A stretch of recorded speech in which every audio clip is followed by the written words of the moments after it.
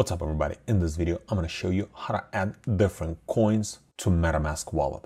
So for example, if you decide to add different coins to your Metamask based on certain blockchain, here's what you need to do.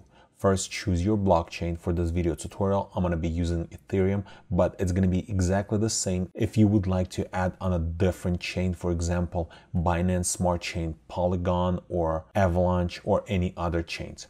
So scroll down. So first choose your blockchain, then scroll down, and then right here press on import token. And then in here you'll have two different options.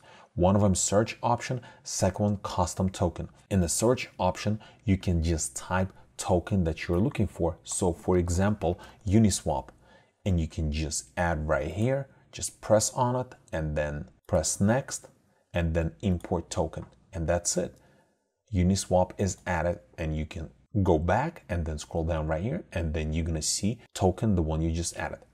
Or for example, if you go back to import tokens and then you start searching for it and it's not here, then what you need to do, you need to press on custom token. Then we need to get token contract address.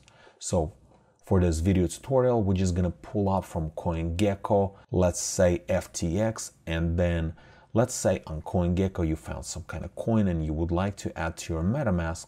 So multiple ways you can do it. If, for example, next to contract address, you're going to be able to see this little fox.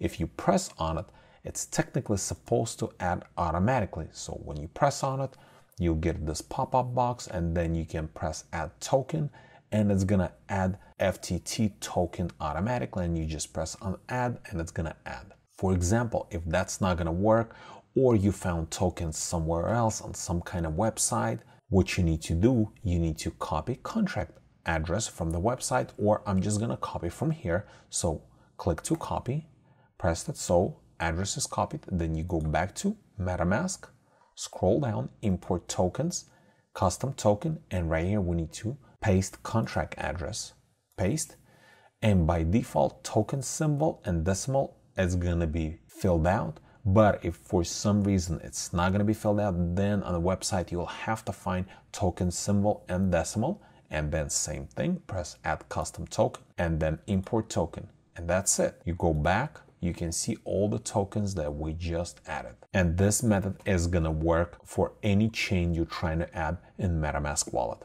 And if this video is helpful to you, press that like button and don't forget to subscribe. Thanks for watching.